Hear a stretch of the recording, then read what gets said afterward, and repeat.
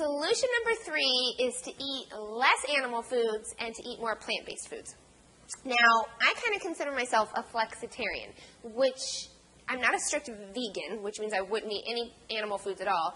Instead, I make a conscious effort to eat 1 or 2 totally animal-free vegan meals a day. And I think this is entirely doable, and there's tremendous health benefits because animal foods, first of all, they're higher up on the food chain, so they're going to accumulate a lot of toxins, especially if you're not buying organic.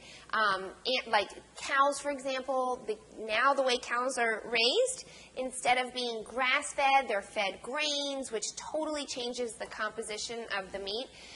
You can get grass-fed meat, but it's a lot more expensive. So it's very difficult to eat on a consistent basis very high quality animal foods. In addition, animal foods also contain a lot of saturated fat.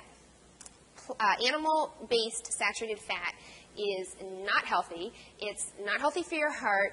It's also not healthy if you have any inflammatory conditions, MS, for example, arthritis, asthma, acne. Eating a lot of animal-based saturated fat, which you get from animals, is going to make your symptoms worse. It's going to make you feel worse. So what you want to do is you want to consciously try to increase your intake of plant-based foods. All the carbohydrates that I talked about in solution number 2, those are great sources, great plant-based foods. You can also get plant-based protein from whole soy, so edamame beans, soy milk, tempeh, tofu, and nuts and seeds.